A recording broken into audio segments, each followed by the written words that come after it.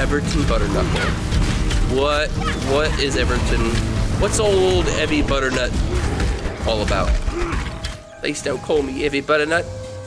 I was so the Evie part is fine. The Butternut. Don't abbreviate last name nicknames onto things. So please don't do that. I apologize. I was actually born in Davenport, Iowa. Now that's surprising.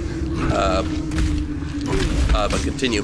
So I was born there. I think they saw who I was to become and they didn't approve. So they shipped me off across the pond, as they say. Sure, okay, so they sent you to England.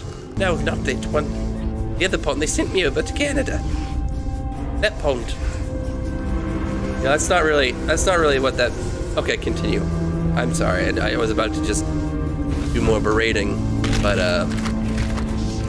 continue. So, you were born, your parents decided, they saw your future, they said no thanks to that, they sent you to Canada, and then continue.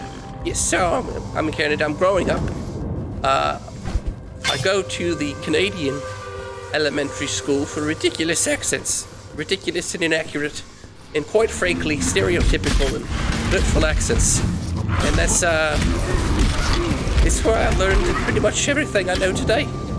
You know, from from a scholarship standpoint, I learned everything at that elementary school.